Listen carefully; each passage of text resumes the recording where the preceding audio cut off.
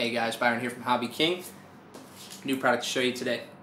This is the RotorStar dual redundancy power regulator for helicopters. Now, this is the first in our RotorStar lineup. This is a similar line to our TrackStar and AquaStar, but this is the RotorStar series, which is specific to helicopters. It's our premium end of electronic accessories for helicopter models. So we're excited to show you about this one. As I mentioned, dual redundancy voltage regulator.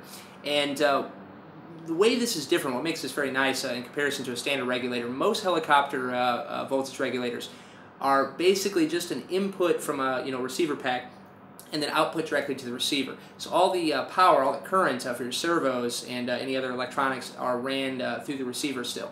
What's nice about this is this isolates that power, so it's a bit safer and it keeps from drawing all that current for high power servos through your receiver directly. Now you see you've got two leads here.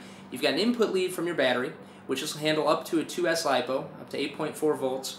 And what this is here, this is a charge lead. Now this is very nice for us flying helicopters because, as most of you know, you've got your receiver pack mounted inside the frame, and it can be a pain to pull it out all the time to charge it, especially if you need to remove it, take Velcro off or anything like that to get it out of the frame.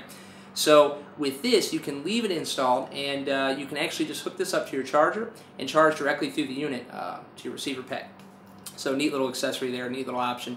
Now, as I mentioned, this isolates the power from your receiver. So you'll see here you've got inputs. You've got 1 through 4 input, which will take the signal input from your receiver, and then you've got direct outputs for up to 4 servos or any other electronic device that goes out directly to your servos. So all the power handling is done through this unit. Now it's quite powerful. This can handle up to 15 amps current, max current, and that would be rated at 6 volt. And your actual working current is 10 amps. So quite a powerful regulator. Now it's adjustable, the voltage output. So you've got 5.2, 6 volt, 6.8, and 7.4 volt for if you're running HV servos.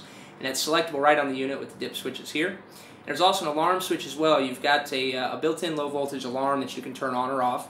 And it's a very loud, audible buzzer, so you'll be able to hear it if you do start getting low on your input voltage for your receiver. So very cool, very nicely finished product here. Also comes with a cool accessory here. This is like a LED strobe which will plug in, and you can use this. This will be triggered by the low voltage alarm on the regulator. So if you do start receiving, get into low voltage with your receiver pack, this will light up a very bright white LED. Optional thing, so there's a port on the device that you can plug that into if you choose to use this. And then, of course, it comes with your servo leads here as well. These are like the interconnecting leads between your receiver and your voltage regulator. So it comes with everything you need. You just need your own receiver pack to use with it. And very cool product, guys, so check it out. I've just told you the basics on it here. You'll be able to find the full details, the full specifications in the product listing as usual. So check it out. Be on the new items page very soon. Be sure to subscribe to our YouTube channel as well. Thanks for watching, guys.